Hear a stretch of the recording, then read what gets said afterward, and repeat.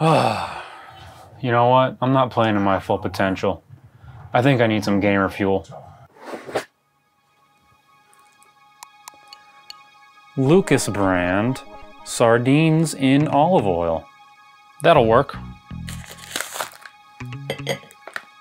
See if there's anything we need to learn before we jump in. Portuguese sardines in olive oil.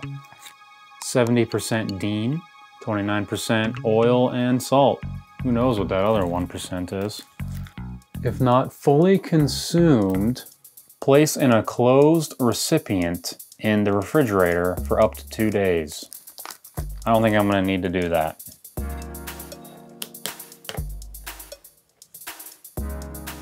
This one's a corner pull.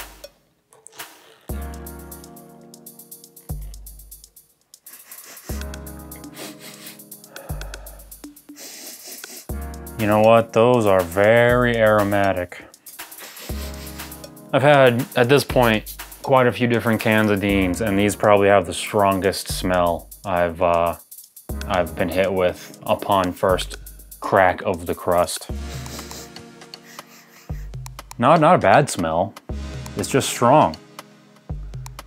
And you know what?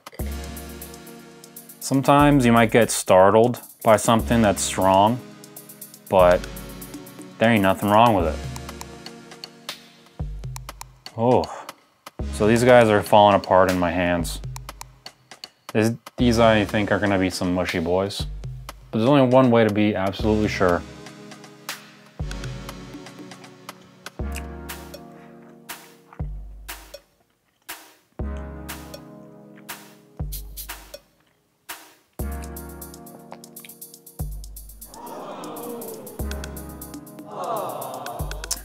Yeah. I think these might be a more accessible brand, I would say, for Portugal. This is kind of weird. I'm gonna point this out. We got just a fin sitting in the bottom of the, not even in the bottom, right on top of the can, we got just a fin. You know, I'll eat just a spine. I'll eat just a scale, but a whole fin, a tail fin, that seems weird. Yeah, they're pretty fat. There's a little bit of scale action. The skin, it's not the best skin in the world. It's kind of coming off with the scales. Oil doesn't have much of a smoothitude to it. It's not great. But they're good. They're good Dines.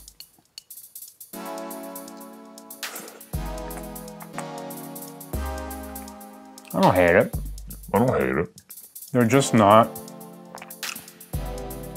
They're not the best in the world. They're not really on par with the briosas. Yeah, there's a lower quality oil. There's a mushiness. But you know what? You know what I always say, a Dine is a Dine.